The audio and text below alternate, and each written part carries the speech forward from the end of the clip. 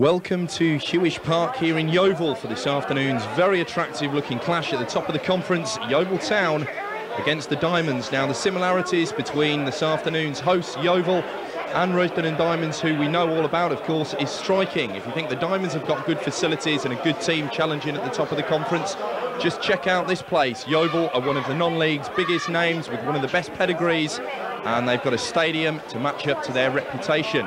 There's about 2,500 inside Huish Park for this afternoon's match. A real six-pointer. Yeovil are currently fourth. The Diamonds 5 points ahead of them in second place. This afternoon's game has such a bearing on the top of the conference. A good following have followed Rushden down from Northants. They've made the long way down here to Somerset. But this is Yeovil, the Glovers, running out in front of their home crowd. The Diamonds have been toppled recently from the lofty summit of the conference. They've drawn their last two matches against Nuneaton and Dover. Yeovil also are experiencing a rough time of things recently. Their last 6 matches in the conference have produced just 1 win and 3 defeats. Most recently last Saturday up at Hensford, a game that people down here in these parts are telling me that they shouldn't have lost. Well, whether the defeat was justified or not, new player coach here at Yeovil, Steve Thompson, makes 3 changes from the side that went down at Huish Park. Terry Skiverton, a summer signing from Welling United, comes in the centre of defence to replace Chris Sparks. Up front, Ben Smith replaces Jason Eaton, and Paul Tisdale replaces Tony Pounder on the left wing. Warren Patmore, Yeovil's top scorer, wears 9 this afternoon. No place, though, in the starting lineup for ex-Diamond Adrian Foster, who came down here to Huish Park during the summer months. Well, the Diamond side there, just the one change from the side that drew with Dover last Saturday at Nen Park. Tim Wooding drops out. Jim Rodwell replaces him in the centre of defence alongside Mark Peters and Ray Warburton. Of course, 2 draws in their last 2 games have meant that the Diamonds have slipped out of the frame slightly. Yeovil are up there as well. Nuneaton also challenging. Well, that's Yeovil and Jamie Pittman on the far side forcing a corner after only 40 seconds of this match. Jim Rodwell was the player who got his foot in. Pittman will take the corner, right-footed. And Skiverton! Oh, and Yeovil have scored within the first minute. The Diamonds just do not know how to defend corners. How many times have we seen it this season? Well, this takes me back to Hereford when they scored in the first minute thanks to a corner over on the left flank, and the Diamonds fans surely thinking, when are we going to be able to defend set pieces adequately? Straightforward corner. Collins had lost his man, and Terry Skiverton, who has come in today to replace Chris Sparks in the middle of defence, has given Yeovil a first-minute lead at Huish Park. Well, that's Collins, who might well have been responsible for that first. Warburton has made his way up to McElhatton, blocked by Brown. Peters back out to Brady. Ball in by Brady. Oh, over Peters, and it's in! Rodwell might have got the final touch, but the linesman on the far side is not happy with what happened inside the box there. I must admit, I didn't see anything too wrong with that initially. The referee's gone across to have a few words, and by the looks of things, Rushden and Diamonds are going to be denied an equaliser. Well, maybe we can get a better idea of what happened here. Brady's ball in caused a bit of confusion with D'Souza. The ball ricocheted into the path of Rodwell. Well, would have been an own goal anyway, but maybe the referee has spotted a foul, maybe by Peters or D'Souza in the middle. Well, it would have been an own goal by Stowell, but the Diamonds still trail. Pittman will take it. Patmore's touch on. Oh, possible chance there for Hayfield. Turley did just enough to put him off. Very close indeed there to goal number 2 for Yeovil. Pittman's free kick nodded on by Warren Patmore here. Again, no challenge on Patmore. And for a moment, Hayfield had got goal side of Butterworth. Turley saves the Diamonds there. Now Skiverton, the goal scorer. Far post ball where Patmore waits, and Rodwell on the deck. It's winded. But it's going to be a Yeovil corner as Patmore picks himself up as well on the far post. Pittman takes. Skiverton again! And for the second time in this match, Terry Skiverton allowed a free header inside the box. And that's 2-0 to Yeovil Town, and when will the Diamonds learn? 2 minutes before half-time, And a difficult task for Rushden and Diamonds has been turned into a mammoth one now. A carbon copy of the first goal. Pittman swung over the corner. Skiverton beat 2 or 3 Diamonds in the air. An easy header, and that's 2-0. This is Hatton. And he should have slipped the ball out wide to Underwood there when he had the chance, but nevertheless it's a free kick. The challenge by Terry Skiverton on Hatton. Rushden free kick from some 30 yards distance. Brady, John Hampshire, and chance for Underwood, and the Diamonds have a lifeline just a few moments before half-time. Paul Underwood pulls it back to 2-1, and suddenly the task doesn't look so difficult now. Sloppy goal from Yeovil's point of view. Hampshire's ball in. Underwood skip past Piper. Good finish. That's his 3rd of the season. He scored against Dover last week, and it's given Rushden and Diamonds such a boost before half-time. Over on the far side is Peters and Stowell. And well, that is the halfway mark at Huish Park this afternoon, a game that is living up to expectations. Indeed, Skiverton and Brown at the back have been absolutely watertight for Yeovil. That was Skiverton, whose 2 goals are the difference at the moment. Ben Smith. And that's awkward, and Pittman was stealing in, and a 3rd for Yeovil. Matt Hayfield, once again, the Diamonds in tatters, and Yeovil Town heading for a famous victory at Huish Park today. The fans have gone mad, and with 6 minutes gone in this second half, their 2-goal advantage over Rushden and Diamonds is restored.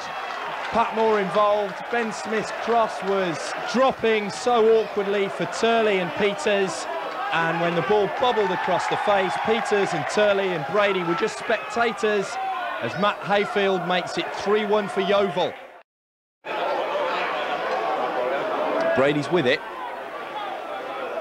More than you would expect have moved their way forward for the Diamonds here.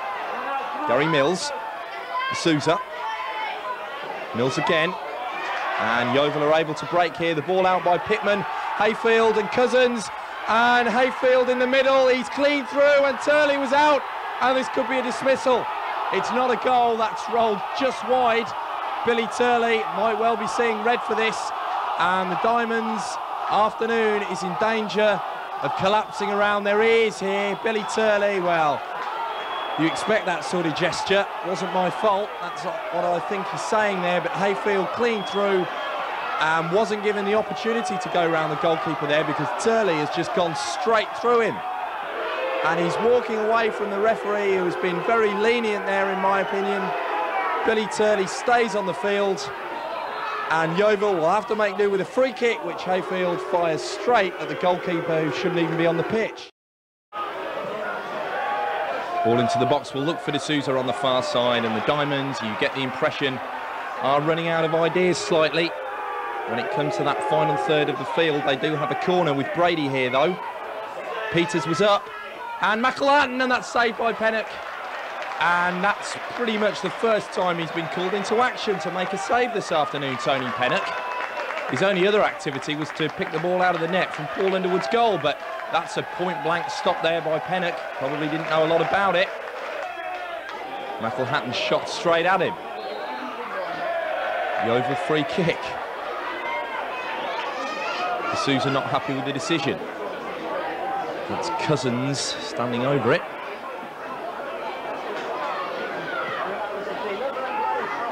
Looking for Ben Smith over his head. Pittman. That's Tisdale. Pittman again. Tisdale. It was Ben Smith's ball which tried to let Matt Hayfield in.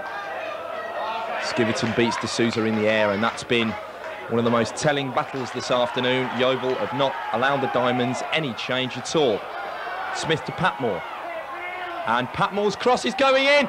Turley saves, but this will be number 4. And it's Hayfield again. And the Diamonds are falling apart at Huish Park. Halfway through this second half, it's Yeovil Town 4, Rushden and Diamonds 1. And it's turning into a famous afternoon for supporters of Yeovil Town everywhere. They can't believe their eyes. The ease with which they're carving through this Diamonds defence. Once again, a right wing cross caused the problems. Patmore Bit of luck, really. It was going in. Turley tipped it onto the bar. And as with Yeovil's third this afternoon, the Diamonds just simply stood around and watched Hayfield add to the tally. Well, Diamonds fans, long way down here to Somerset.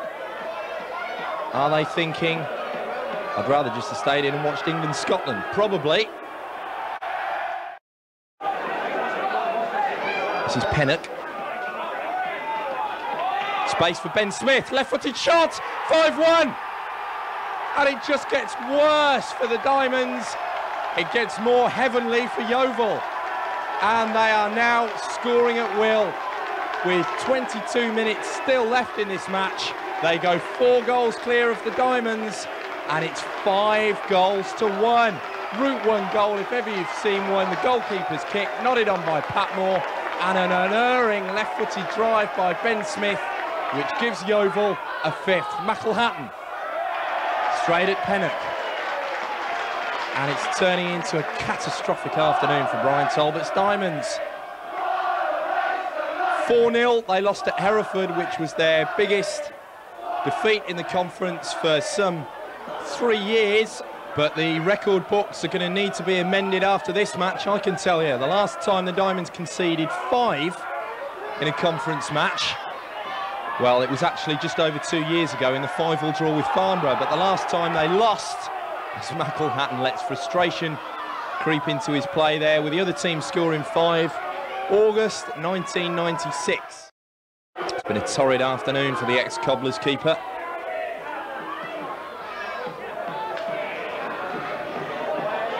It's fair to say he could do very little about any of the goals. Indeed, his defence left him extremely exposed on more than one occasion, and now they've got to get back here to defend Ben Smith. With Butterworth, Peters will force the ball out. That was Cousins. Patmore, he's deserved a goal, no doubt about that, Warren Patmore. Back to Ben Smith, deflection. Chance possibly for Cousins. Well, that's been one occasion this afternoon when Yeovil have been wide and inaccurate. It hasn't happened too many times. Smith drove the ball in, it came off Kenny Crammon, and Cousins just couldn't get over it. Still the Diamonds look for a consolation. John Brady. He'll get a second chance to ping the ball in. Still congested in the box. Mark Peters with a header, and Pennock has to save. So at least the Diamonds are giving something to warm their fans up as we approach the final whistle. It's come far too late to change anything. But that was Pennock diving across his goal to save from Peters. Mills to Brady. Everyone back for Yeovil. Brady's ball finds Myson. No power on the header. But it's going to be a serious rethinking exercise for Brian Talbot and Rushden and Diamonds. They've been caned here at Huish Park this afternoon by 5-1. Run ragged and ripped apart by rampant Yeovil Town this afternoon, who themselves have seriously enhanced their credentials as title challengers this season. Brian Talbot and the Diamonds will return to Northants on the end of a 5-1 hammering. Terry Skiverton scored twice in the first half for Yeovil. Paul Underwood briefly gave Diamonds fans hope that something might be salvaged with a goal just before half-time, but in the second half, Yeovil simply carried on where they left off. 2 further goals for Matt Hayfield, and then a final one, a beauty by Ben Smith, has completed the rout. The Diamonds' worst defeat for some 3 years and 3 months. They dropped to 3rd in the conference. Yeovil up to 4th. They're emphatic winners this afternoon. Final score, 5-1. Yeah, Brian, 5-1 defeat. Obviously very disappointing, and nothing really went right for us all afternoon. No, I mean, we had a disastrous start. In the first minute they scored from a corner, and we've never recovered. I mean, although at half-time we got a lifeline. It was 2-1, Underwood scored, and you think we got a chance. But second half it was no through batter for 3 goals, and they could have got a couple more really. And we never really looked like scoring at the other end. It was a poor performance, and everyone to a man was not good enough. Defensively, very poor. Yeah, defensively. Quite unusual from recent weeks. Yeah, definitely. And you wonder why. If there's an explanation, I don't think there is. It's blipped again. You think Hereford's a one-off, but it's happened again, and it makes you wonder. Obviously, they don't become bad players overnight. We've gone 11 games and lost once. We've got a heavy defeat today, man. It's not just a beating; it's a hammering. Humiliating, really, for us. and it'll be interesting to see how players react to this.